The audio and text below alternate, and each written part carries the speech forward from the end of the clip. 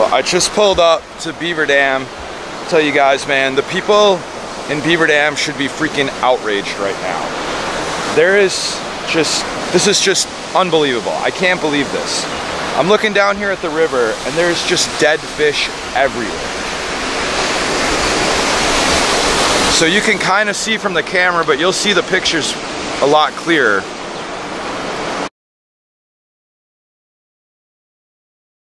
The smell is so bad. You can actually smell it right when you drive into the city. They turned down the dam a little bit to get a little bit of oxygen in there, but it's just unbelievable right now. Here's a guy right here that just has a bird on a fishing line.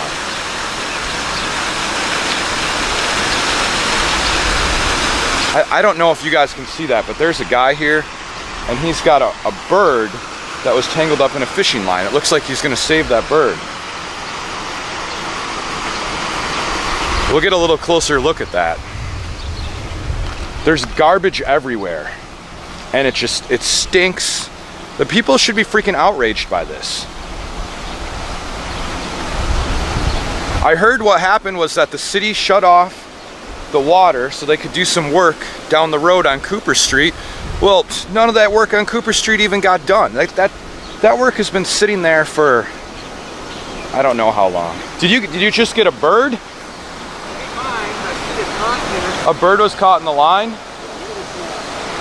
Wow, unbelievable. Here's the bird that's jumping away.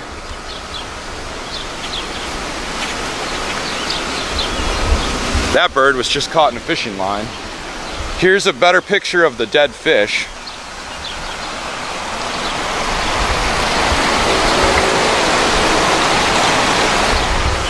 That's just a few of the dead fish because they turned on the dam and a lot of them washed down the shore. But I feel that whoever shut off the dam in 90-degree weather should be held responsible for this. I mean, if I killed a few fish, it would be poaching.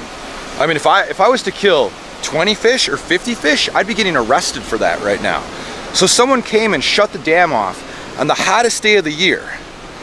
So there's no oxygen for the fish. It'd be like if you had a fish tank and you turned off the pump, you turned off the filter, but you cranked the heat up to 100 degrees. Of course, they're all gonna die.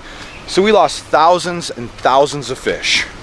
So, I don't know, I'm pretty disappointed today. But, I guess rest in peace, Beaver Dam River. I just arrived at the Cooper Street Bridge, and I don't totally understand exactly what's going on with this construction here, but I'm under the impression, I'm under the understanding that the reason that the water below the dam had to be shut off was so that they could complete work down here. Well, I'm just gonna tell you something. This has been sitting here like this since November. We have videos of us fishing down here for walleyes 3 months ago, and it looked exactly like this. There's nothing been changed. I have friends that live right over there, and I've asked them, have you ever seen anybody working here? No. Was there anybody working here this weekend? No. Well, here I am. Why is there nobody working here right now? They shut the water off, they killed every single freaking fish, thousands of fish, and nobody shows up for work.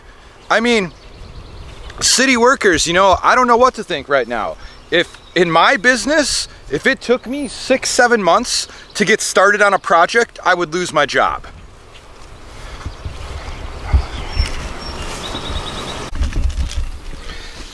I just got home and you know, I'm thinking about some things on the drive home regarding the Beaver Dam River and the dam.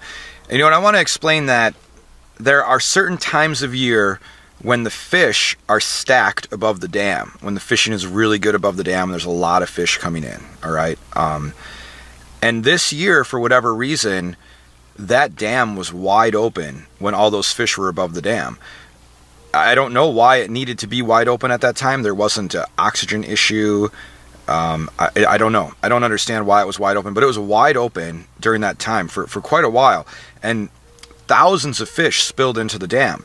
Now, this creates a problem for the Lake Association because the Lake Association spends a lot of money to stock walleyes and pike and things like that. And those fish and perch and a lot of those fish fell below the dam.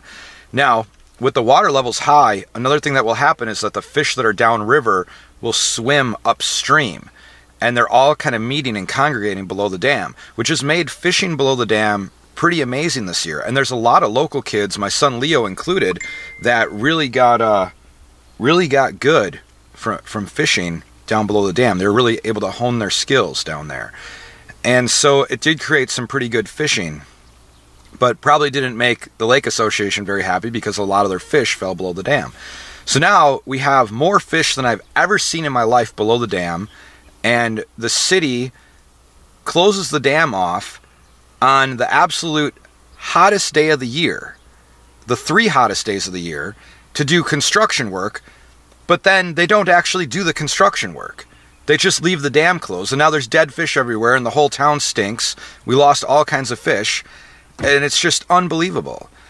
So I'm going to say something. I don't want to be one of those guys where I make a video or I make a Facebook post and I just complain about everything and I don't come up with a solution.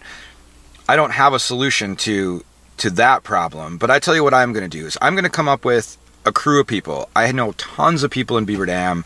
I have access to a lot of people, and I'm going to come up with a crew of people, and we're going to spend some time cleaning down there. And so I'm going to do that. I'm going to get a group of people together, and we're going to make a monthly or maybe bi-monthly commitment to go down there to the dam and clean that place up. We don't need to see birds getting caught in fishing line and garbage laying all over the place. And it would be great if everybody could just pick up their own garbage, but I don't feel that it's going to happen. And so we're going to go down there and we're going to do that. So I'm going to make that commitment, and I hope that you guys will just share this video to raise awareness to basically just what happened to the Beaver Dam Dam. All right. Well